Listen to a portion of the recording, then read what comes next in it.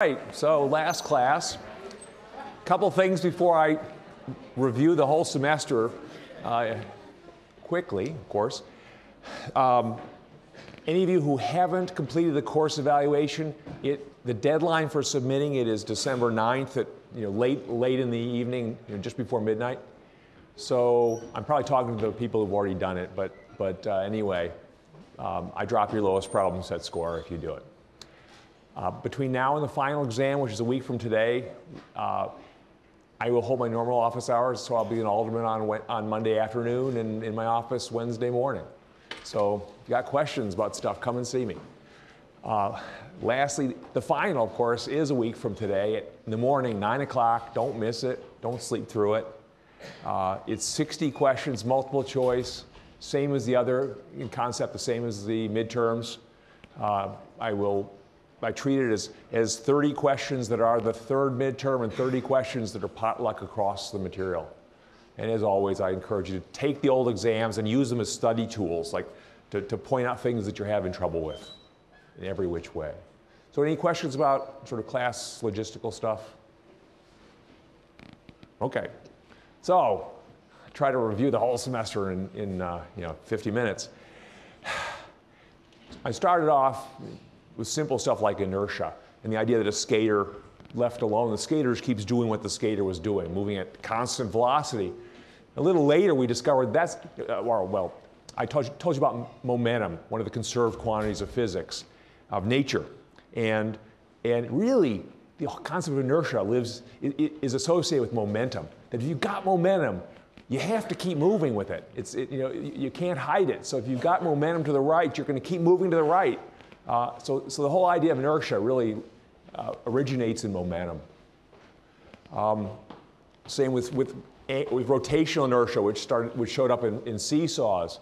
It's angular momentum that's making that happen. In falling, so I ended up, okay, just to remind you, of course, forces cause accelerations. They also transfer momentum, so those go together.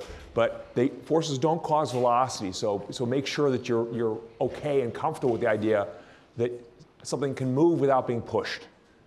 If it's already moving, it's going to keep already moving.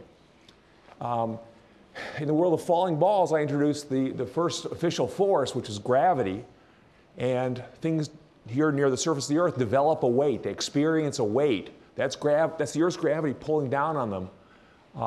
An amazing thing about gravity is that the force of gravity pulling downward on something is exactly proportional to that something's mass.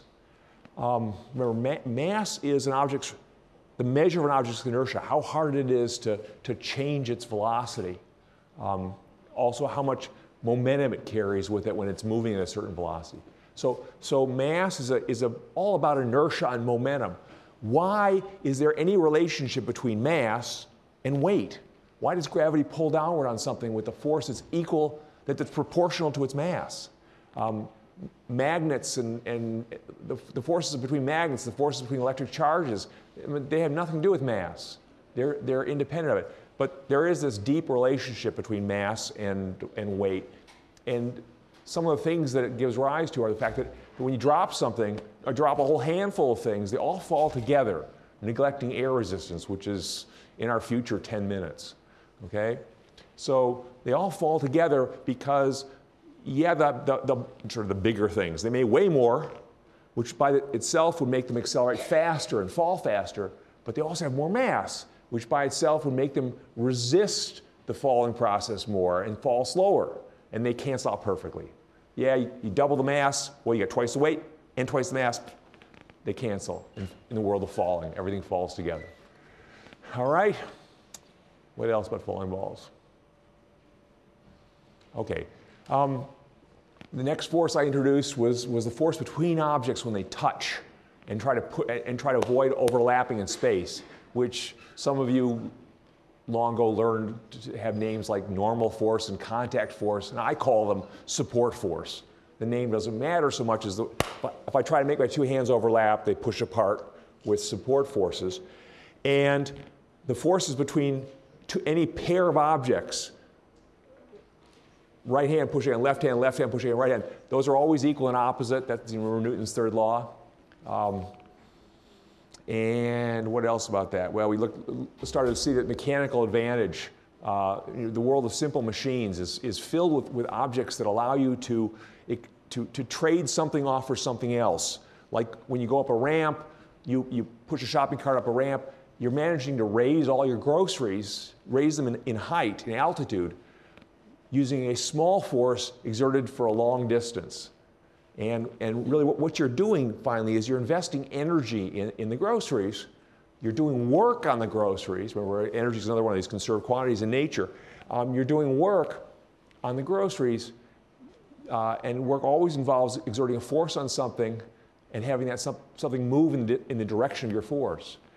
You can do the work on the groceries necessary to lift them from the floor onto the table. You can either go straight up with a big upward force exerted for a short distance, or you can go along a ramp and use a gentle force for a much longer distance. But the product of the two, which is the work you do and the energy you transfer to the groceries, it doesn't depend on which way you did it. It's going to be the same work you did. You do the same work raising the groceries a certain distance either way.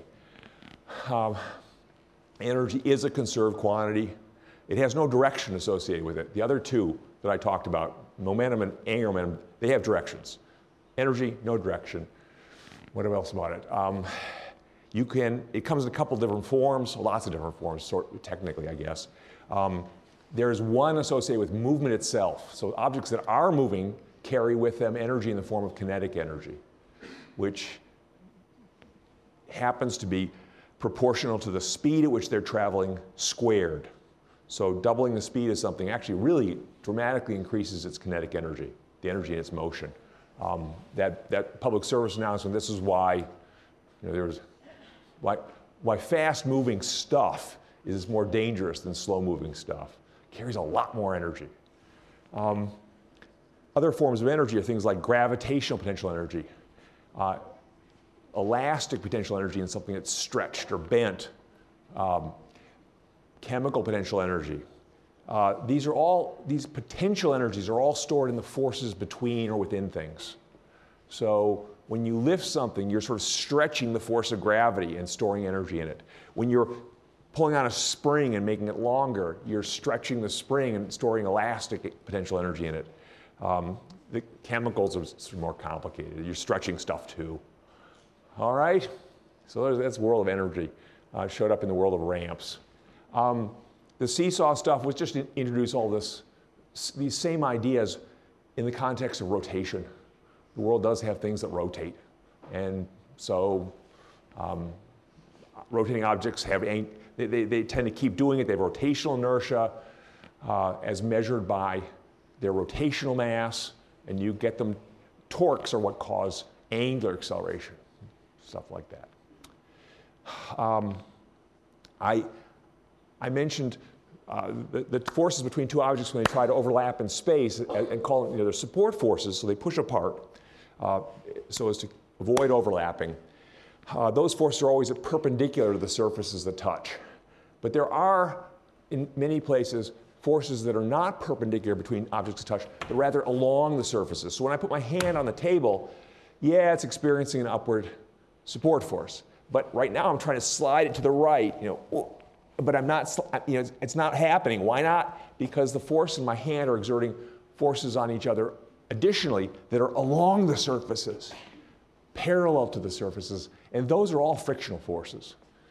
So the forces that are perpendicular to surfaces, those are support forces. They're always there when surfaces try to pass through each other. Frictional forces are along the surfaces, and they're more sort of flexible. And I told you that if there's no actual sliding, if I'm not actually sliding, I'm not wasting any energy in this process. But as soon as I start to slide, now I waste.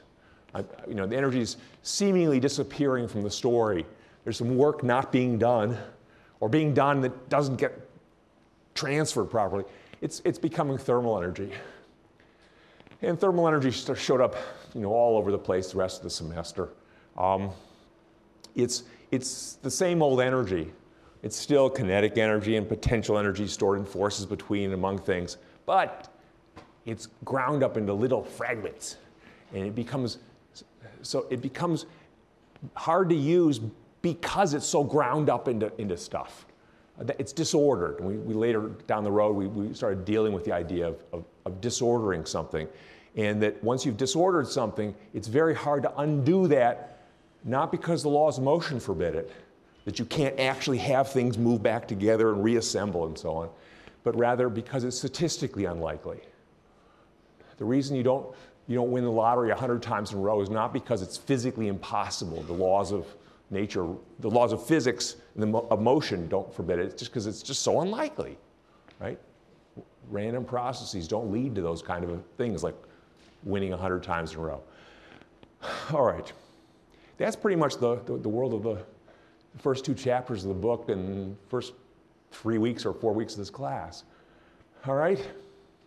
I then started going on to other sort of more complicated mechanical things like a scale. So when you weigh something, really what you're doing is you're supporting nearly any time you weigh something, you're using a device that supports the thing you're weighing, a melon, okay? When you're weighing a melon, you use a device that supports the melon. And it tries to bring the melon to equilibrium, that is, no acceleration, right?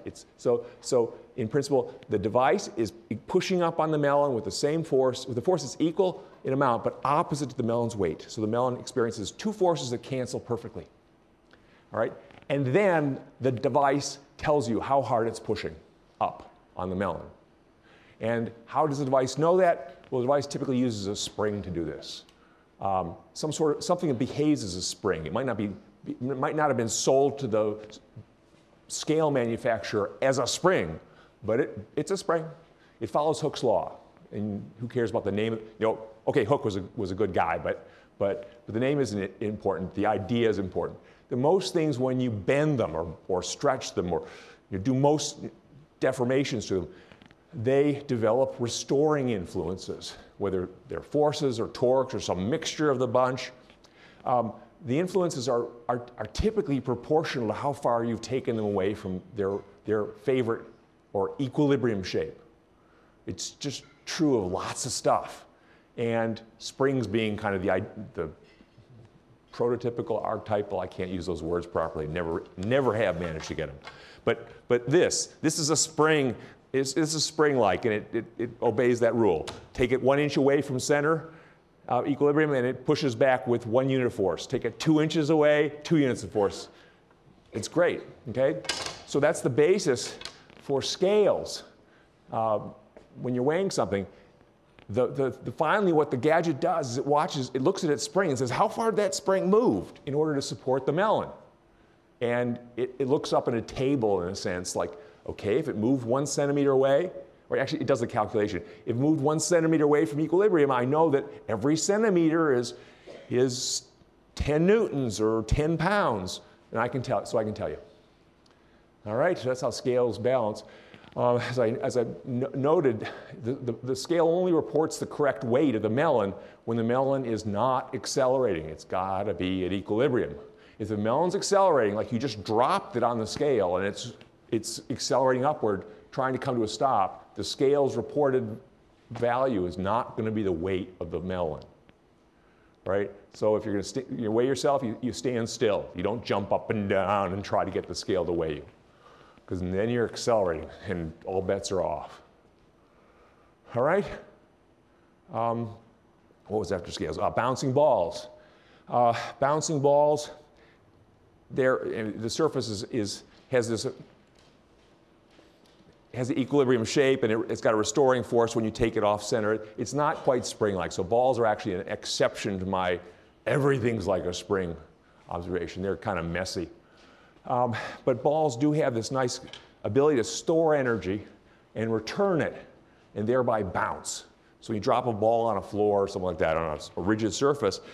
During the impact, the ball comes to a stop momentarily if you drop it straight down, and the energy that it had just before it hit in the form of kinetic energy disappears. Where'd it go? It's in the ball now.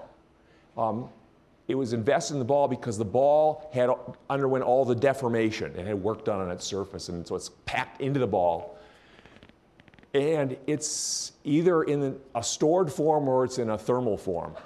and different balls have different abilities to store the energy. So you get some balls bounce better than others, basically. Some of the balls, the energy disappears into disordered form during the bounce, and some balls it mostly comes back. So the balls that bounce really well are very good at storing the energy and returning it, coming back into kinetic energy. The ones that bounce badly or not at all have just ground that energy up into thermal energy. The ball isn't the only thing that is involved in the bounce. In the real world, surfaces often deform during the bounce as well.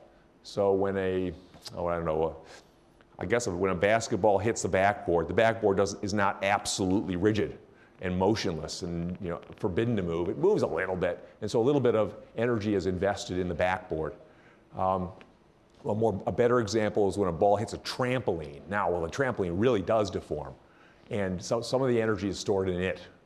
And so the interplay between the object that hits and the surface that the object hits, so the interplay between the ball and the surface it hits, they both can get some of the energy during the impact, and they both can get involved in returning that energy. And I went through all the possibilities of even the bounciest of bouncy balls doesn't bounce well off sand because dry sand dents too easily, gets most of the energy and doesn't return it, grinds it right up. On the other hand, one of the other possibilities, a beanbag, which by itself is a terrible bouncer on cement, it can bounce decently on a trampoline because then the trampoline gets most of the energy, and the beanbag, we're not really looking at the beanbag's liveliness, bounciness. It's really about the trampoline storing and returning. And the last part of that story that I talked about was when a ball bounces off a moving surface, you have to be careful about how the impact works and the end result. A question that you all have asked me about many times that I put on the exam many times is when a soccer ball is coming at your foot and you swing your foot out to hit the soccer ball, and they're both moving according to you and according to the fans in the stands. They bounce off each other in a more complicated way. Then you have to consider, what did the ball look like to the surface that it hit, which is your foot. So the ball was coming at your foot much faster than it was moving as viewed by the fans. And then you get the bounce, and then you consider the rebound. So that's really enough of the story of bouncing balls. After bouncing balls, carousels and roller coasters. I brought this one in as a way to look at what it's like to undergo acceleration yourself. I'm talking about making other things accelerate. How about if it's you? Well, in that case, you feel you get a visceral feeling in response to your own personal acceleration, because you feel the forces that are necessary to make all your parts accelerate.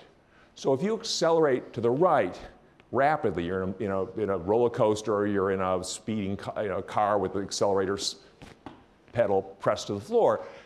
As you accelerate to the right, all your parts need to accelerate as well, and you feel all the internal stresses pushing on the parts to make you move forward. And you interpret that, your brain interprets those internal forces as like they're gravity. They feel like gravity. They feel like weight, but they aren't. They're what I call feeling of acceleration. You feel, in fact, your own inertia, and the inertia of all your parts.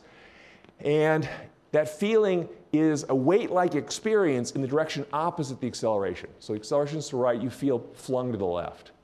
And the faster you accelerate to the right, the stronger that feeling of acceleration gets.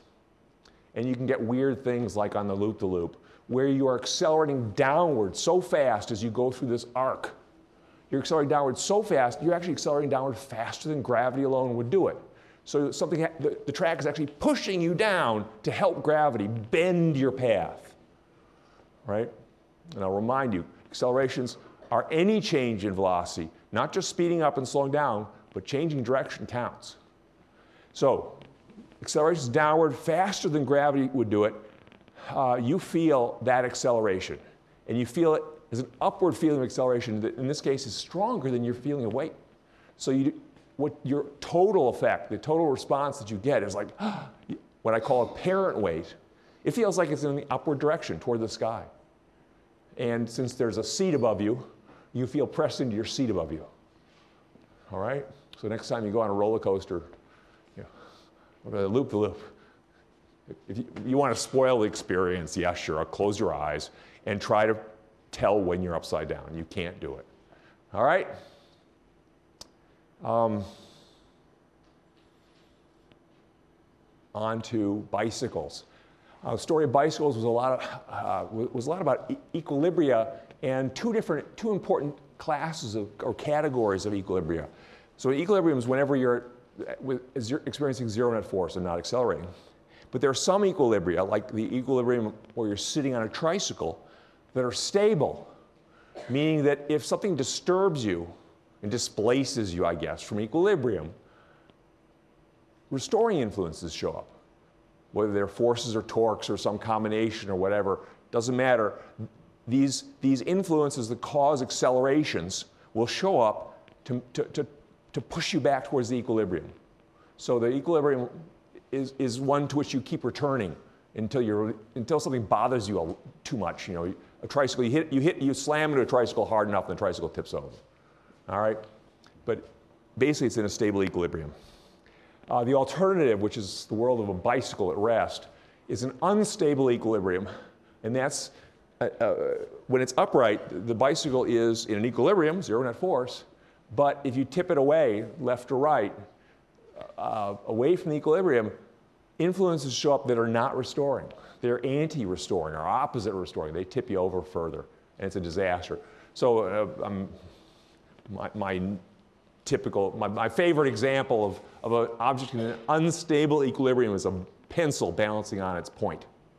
In principle, you can do it, but anything that bothers it, and over it goes. All right, and stable equilibria keep showing up again. Unstable ones probably too, but we kept hitting stable equilibria. They were the whole world of these harmonic oscillators that we just finished. All right, so the concepts keep reappearing. So that was a bit about bicycles, and I hope you get some sense of about bicycles. Despite being unstable at rest, they're stable in motion because they spontaneously return you, automatically return you to the unstable equilibrium by steering spontaneously. They just naturally steer under your center of gravity and mass and pick you back up, get you back to that unstable equilibrium when you're heading forward. So it was probably lucky on the part of the bicycle, people who invented bicycles, but it was physics finally that did it. Rockets. The story of rockets, I mean, really two parts that I care about decently is the propulsion idea. How does a rocket propel itself?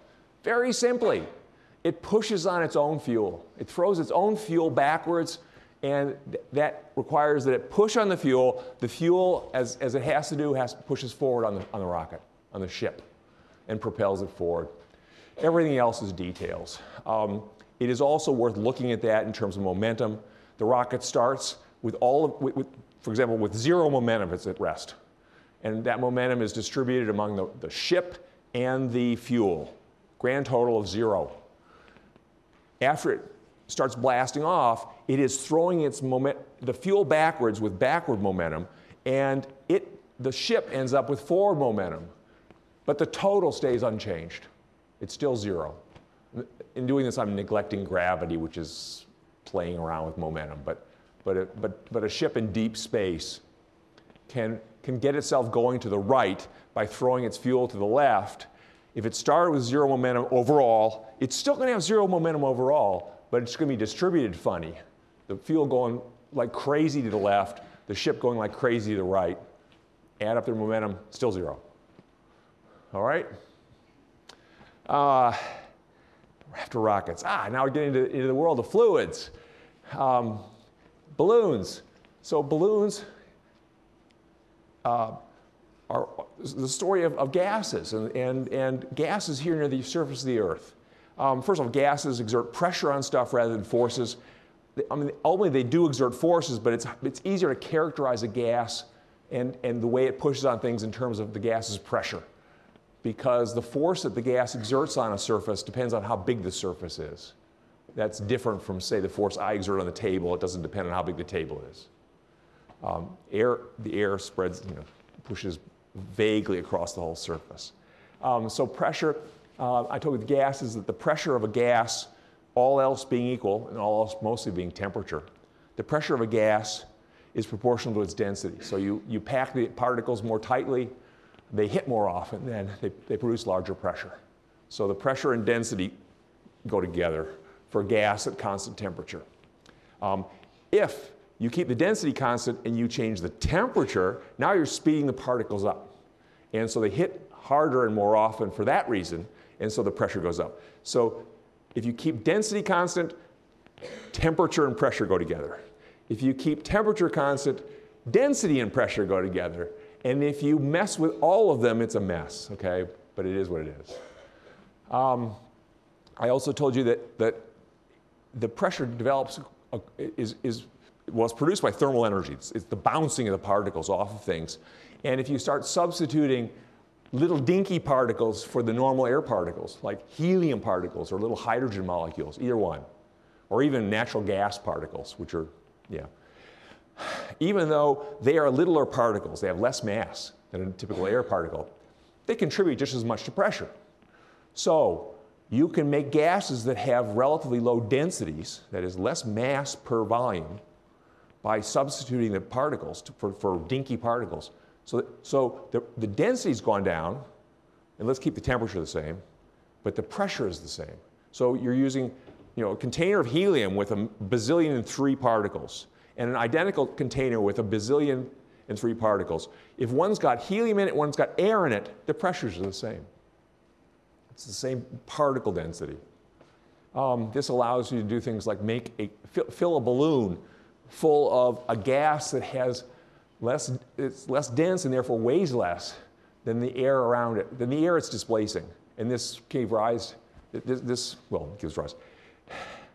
This combined with Archimedes' principle tells you that balloon is going to be pushed up with a force greater than its own weight, and it will float.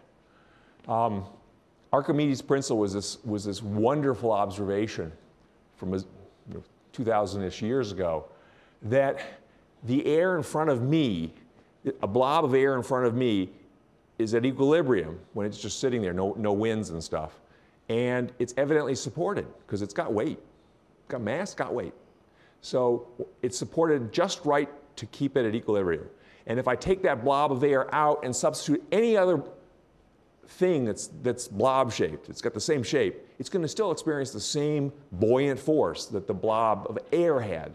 And so depending on how much my new substitute blob weighs, it might be under-supported, it might be over-supported. If it's under-supported, it will descend when I let go of it. It will fall, but not quite the full acceleration of gravity, depending on how much buoyant force affects it. And if it weighs less than the air it displaces, it will be over-supported and it will go up when I let go of it. So that was the world of balloons. The two classic things you can substitute for the air that weigh less than the air are helium and hot air. All right. Got into the world of water and water distribution. And here the idea was that if you want to make water move around, you got to push on it. In the simplest view of the world, where there's no viscosity, no friction-like effects, water can coast. It has momentum. It can keep going and doing what it's doing. But to get it started moving or to stop it from moving, you got to push on it. So it needs forces to make water accelerate. And that's true of any gas, any liquid, so any fluid. You want to get moving, push on it. How do you push on it? Because you can't, like, your finger in water, it just scoots around your finger. Well, you push on it with pressure differences. Or alternatively, gravity, but let's set aside gravity for a second. If you have a slug of water in a pipe, so a cylinder of water in a pipe, you want to get the cylinder moving, and you're not using gravity, you got to push on with a pressure difference. You make high pressure at one side, low pressure at the other, and that pressure difference exerts a force on this cylinder or slug of water, and it accelerates. So pressure is really important in the world of fluids, and fluids tend to accelerate, tend means with gravity out of the picture. They accelerate towards lower pressure. So when you blow water through a straw, you're putting high pressure in your mouth, atmospheric pressure on the far end, it accelerates towards low pressure, and the water picks up speed and sails off across the room. What else? Bernoulli's stuff. The idea that, well, if we get water flowing and going through some system of plumbing, and if you neglect or set aside the issues of the viscosity, the syrupiness of water, and if you limit yourself to a world in which the water flows smoothly, remember laminar flow, no turbulence, it flows smoothly, and it's going through a stationary environment. So as you get steady state flow in which you cannot really see the passage of time, then you get a couple of interesting things. First off, you get streamlines. That is, you can follow drops of ink injected into the water. You can follow them, they'll follow always the same path. If you dropped them in at the same location, they'll follow the same path out of your system, across your system. And if you follow one of those drops along the streamline, its energy, the energy per drop doesn't change. I should say, really, the total ordered energy per drop doesn't change. We're not dealing with thermal energy because there's no viscosity. We're not going to make any thermal energy. We don't care about thermal energy in this story. The ordered energy consists of one of three things, or the sum of three things, actually. Gravitational potential energy, pressure potential energy, and kinetic energy. That sum doesn't change for a drop as it travels along its streamline. So if the drop speeds up, and therefore has more kinetic energy, it's got to be using one of the other energies. It's either lost pressure potential energy, or it's lost gravitational potential energy, or both. All right? Things like that. So it was actually, so this is known as Bernoulli's equation, I guess. And it's a very useful observation for things like when you watch water go through a nozzle. Well, it's going to speed up because it's got a neck down through that nozzle. If it speeds up, it needs energy from something else. It's going to lose pressure potential energy. Conceivably, you could have a weird nozzle that involves gravity, but it's one way or the other, it's going to lose energy out of its other forms in order to have more kinetic energy. So it's very useful for many things dealing with fluid flow.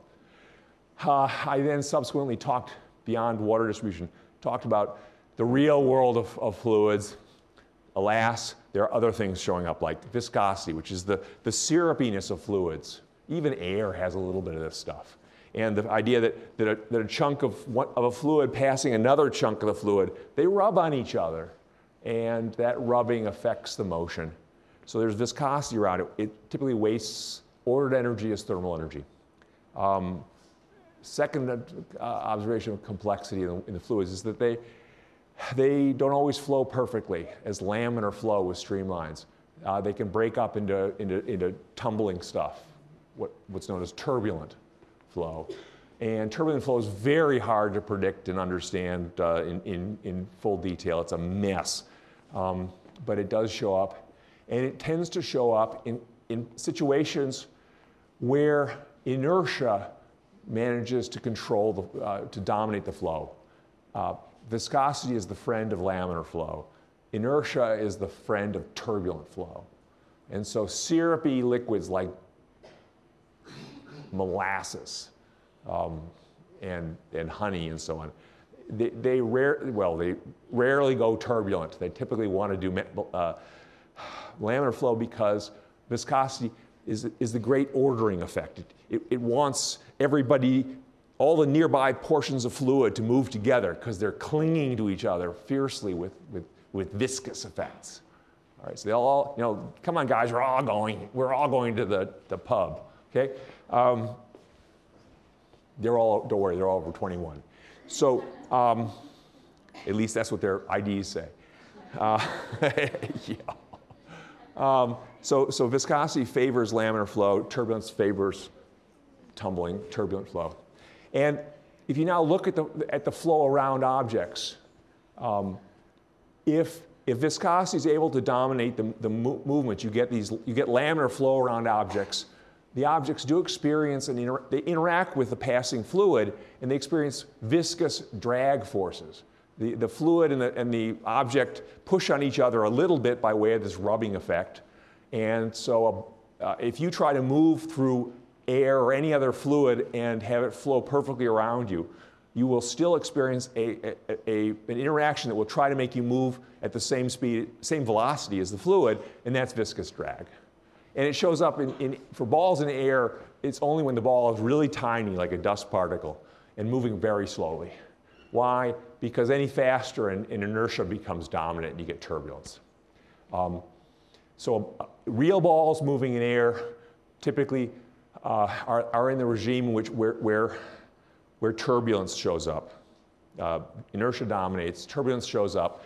And so the most important interaction between air and a ball is pressure drag, which the drag that's associated with turbulence. Technically, it shows up because the pressures around the ball don't sum to zero. The pressure forces, they sum to a downwind force. So pressure drag, it's for any of you doing anything in air, driving, running, bicycling, kayaking, the dominant force that you're fighting to keep yourself moving forward. In the absence of any force pushing backward on you, of course, you would coast. In practice, you never quite coast. Stuff pushes backward on you, and the air resistance forces that push back on you, they're all pressure drag. Viscous drag is a minor player. All right? I think that's sort of good enough for that part of the story. Airplanes. Airplanes highlight the fact that not all the forces between an object and the passing fluid are downwind or in the direction the fluid's passing. Those are all drag forces. You can also get forces that are at right angles to the passing fluid, and those are the lift forces. They showed up in this class. They showed up first with spinning balls. So yeah, but the airplane's the great example. Airplanes' wings are designed and tilted so that they deflect the passing airstream. Ideally, the flow remains laminar, so turbulence isn't part of the story. It's a minor player. It's mostly this laminar flow, but the flow is deflected. The air comes along at the plane, traveling. The air arrives traveling horizontally, and it leaves having been deflected downward. And that deflection, you can either look at just the very fact that the air has been deflected downward, and it has to be pushed downward, and the air pushed back and pushed up on the plane. So the plane supports itself against the pull of gravity by throwing the air downward, giving away gravity gives the plane downward momentum by way of gravity. And the plane says, hey, I don't want to accumulate this damn downward momentum, so it gets rid of it by throwing it into the air. Down air, okay? That's just sort of the Newtonian view of things, just laws of motion.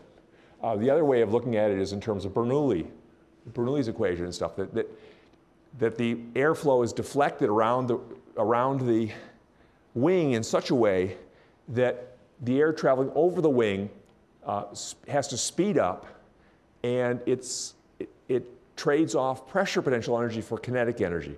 So the pressure on top of the wing is tiny as the air bends toward the wing and around.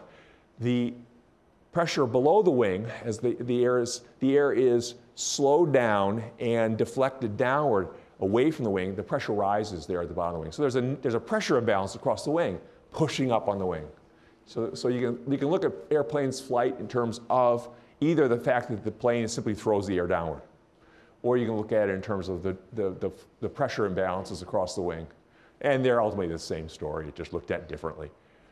So planes manage to fly that way. They do experience some drag forces, so they have to keep themselves moving forward. And they do that by throwing air backward as well. They do that with propellers or jet engines. Details, set them aside. Okay? With that, then I got into talking about heat and thermal energy and thermodynamics. The idea that Once again, thermal energy is just good old-fashioned normal energy, just chopped up into little pieces. And you can create that stuff just by squandering existing energy that started ordered. It can be electric energy. You can just send it into a space heater, thermal energy. Or you can take wood that was lovely chemical potential energy and burn it up and turn it into thermal energy. And once you've got that thermal energy, it moves around.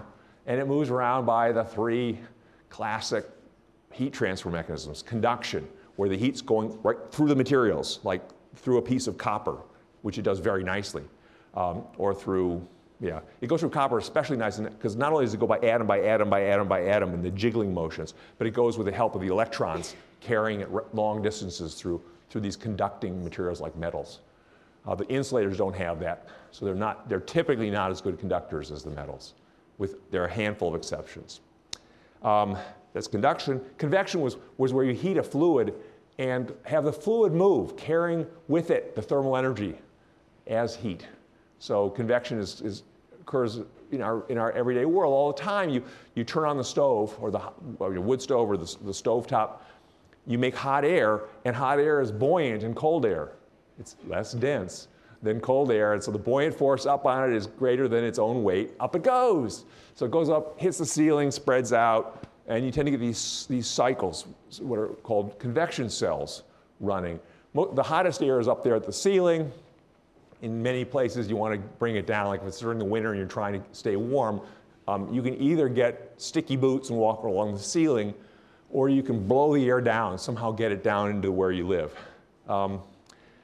The last heat transfer mechanism is the mysterious one. It's thermal radiation. It turns out that everything emits some amount of thermal radiation. To not do it, you'd have to be either perfectly shiny or transparent or white, or you have to be at absolute zero, and none of them are possible. So everything in this room is emitting thermal radiation, and the thermal radiation depends on temperature and to some extent on the color of the surface, how efficient the surface is at absorbing and emitting those particular wavelengths of light. And we're all exchanging thermal radiation in the infrared. That's what things at or near room temperature do. They exchange thermal radiation as infrared light. And to see sort of how effectively we are exchanging it, you'd have to look with infrared goggles on, special goggles. And when you do that, you discover that we're all very good, all of our surfaces are very good at emitting and absorbing thermal radiation in that infrared part of the spectrum. The only real significant exceptions are the metals, the shiny surfaces.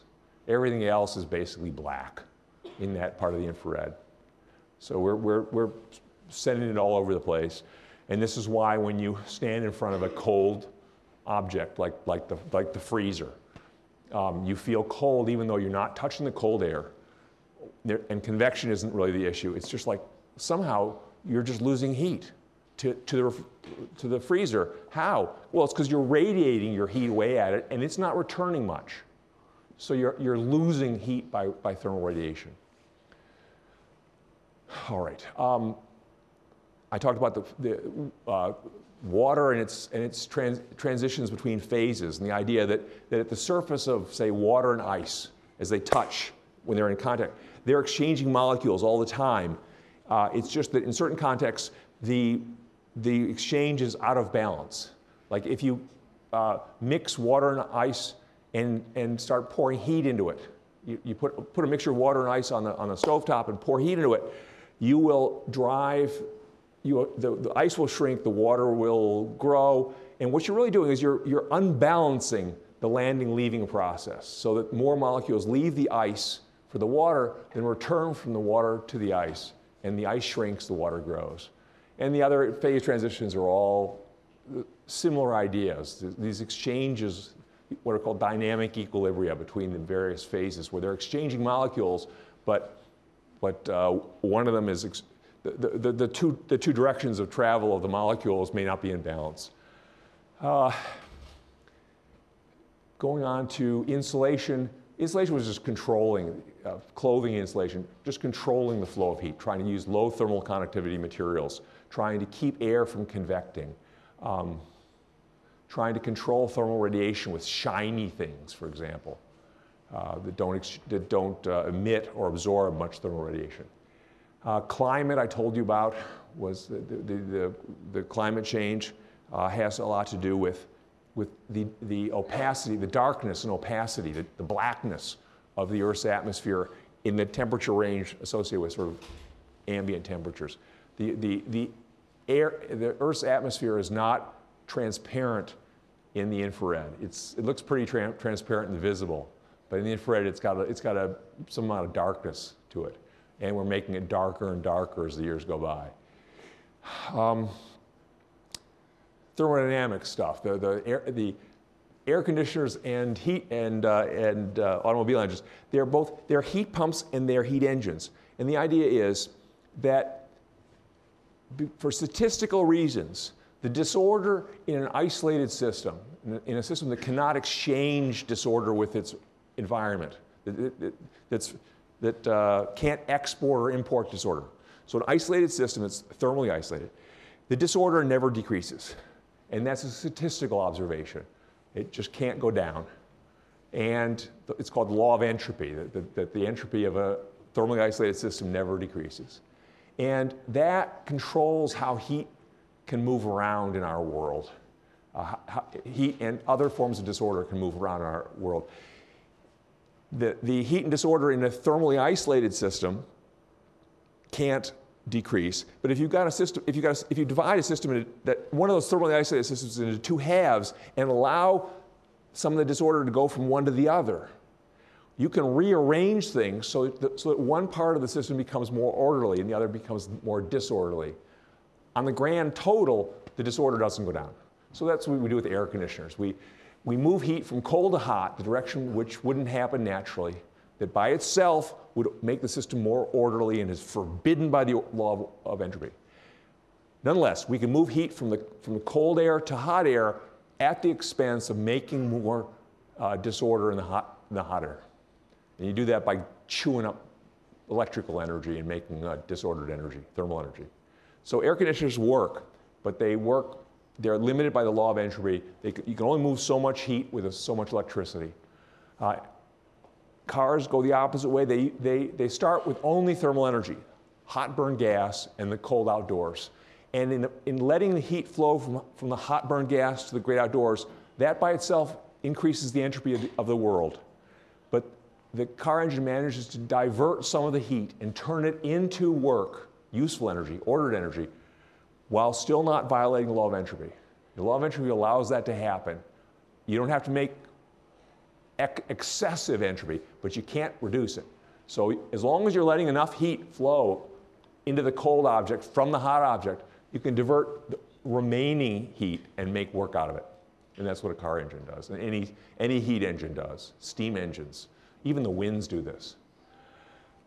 All right, the last section that I did was a long story of harmonic oscillators, starting from individual harmonic oscillators, such as those used in clocks, to more elaborate but limited harmonic oscillators like those in all the musical instruments. So strings, columns of air, the head of a drum. Those extended systems that have an end, they're limited, they have ways in which they can move, modes of vibration that follow the rules of harmonic oscillators. And the rule, again, is simple. I'll say it here toward the end, running out of time, but to be a harmonic oscillator system has to have a stable equilibrium with a restoring influence that's proportional to displacement from equilibrium. So this fits the bill, right? Remember, it's a spring. Springs are perfect. They have a restoring force that's proportional to displacement. So all these objects have that. And the modes of vibration of all the musical instrument pieces fit that bill. They are harmonic oscillators, with some exceptions like the twangy instruments. But so they vibrate. They follow the rules of being harmonic oscillators, so they have the characteristic that the period or frequency of the oscillation, vibration, doesn't depend on how big the vibration is spatially, the amplitude. So whether you're playing soft or loud on a guitar, same pitch. And the last topic was the C. In many ways, it's sort of an endless medium. instead of the air column that ends, that goes from my right hand to my left, the C just goes on. And so it also has its vibrational modes. They're also harmonic oscillators. It's just that they travel, those modes do. The ripples head off across the sea, and we play in them at the beach. And with that, then, we'll call it a day, and I'll see you guys a week from today in the morning. Thanks.